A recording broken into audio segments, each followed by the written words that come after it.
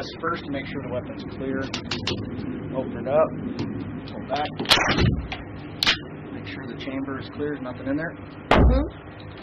Right back forward, close it, start back. Okay, you push down, put it on automatic, and put it on single shot. You stick your finger in here and you push up on this little tab, and you spin it backwards. Okay. The lever comes up. Right here, you pull out with your thumb, push up with your finger, slide up. And off comes your butterfly. And trigger assembly. Push that sideways, get a little indent pin out. Now, that holds in your bolt carry group. Take this. So right there to keep the trigger. Slide it out.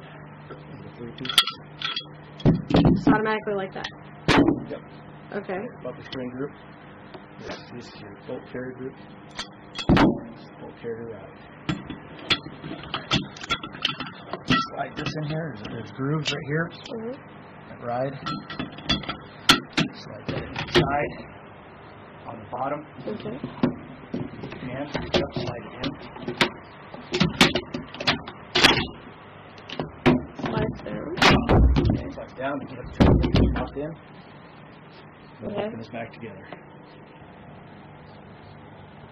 Okay. And the fire.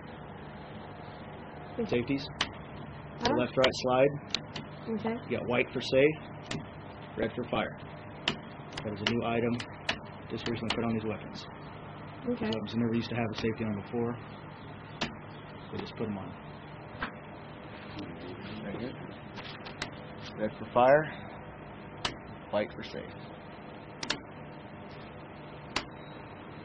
Then there's headspace and time ready to rock and roll. And that's headspace and time for M2. On the bolt, remember it gets to this spot right here. The pin is. And you grab the pin, slide it back. There you go. And then now your base plate, back plate. Slide on, slide down. Nope, click it hard. Get up. There you go. Give it a jerk. That's it. And you twist it in until it stops. Now you try your no-go. No-go doesn't go. Now you try your go gauge. Just take a piece of brass and slide it just underneath there and let it sit. That way you couldn't fire. That's how they used to do it in the old days. Barrel off. Okay, so that means bringing that to a little tip. Goes in the window. Okay.